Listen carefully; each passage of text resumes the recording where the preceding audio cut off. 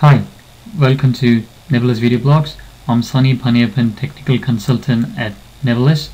In this video blog, I'll be giving you an overview of FI iApps, its benefits, its differences between Big IP versions, and a quick demo of Exchange 2010 iApp. FI iApps is the Big IP system framework for deploying applications based on predefined templates from Big IP version 11 and above.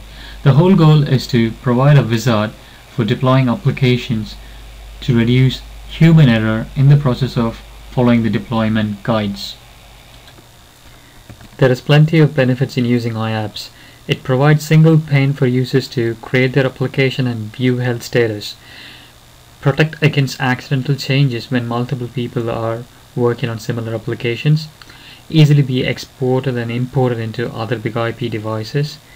It's got massive technical support from FI Dev Central site where users can download future iApps. Let's first look at the standard way of deploying applications in previous version 10 to understand the difference iApps makes in deploying applications.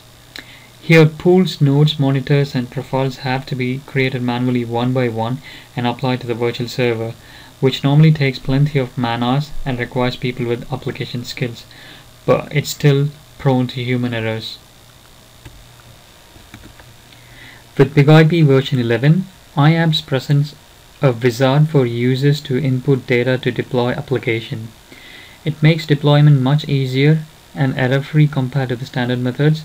It saves man-hours required to identify the right policies and profiles for specific applications. iApps then automatically creates the virtual servers, pools, nodes, etc. required for the specific application and also let users optimize their application as required. These are some interesting stats produced by FI on deploying Exchange 2010 using iApps rather than standard methods discussed earlier. It's been proved there has been a massive reduction in number of man days and documentation required, with about 90% increase in accuracy and 84% faster deployment time. That's how simple iApps have made deployment of Exchange 2010. This is a quick lab demo of Exchange 2010 iApp. All apps have these three main components: implementation, presentation, and HTML help. Implementation section is written with Tickle scripting language, which builds and applies the configuration. Presentation constructs the user interface written with APL language. HTML help is a simple user guide section. I have already deployed Exchange 2010 app to save time for this video, and this is how it looks after deployment. It presents a single pane where users can check the health of their application, nodes, pools, servers, and all the components built for the application. Reconfigure option allows users to make changes to deployed applications.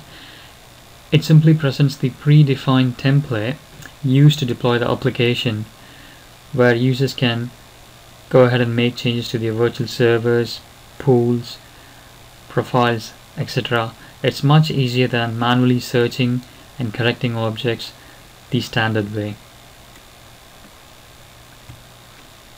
You can also avoid accidental deletion of objects by enabling strict updates under properties.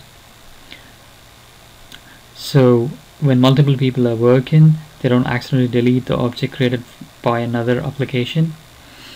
And you can also view the application stats from the Analytics tab, which is also a nice feature with an iApp.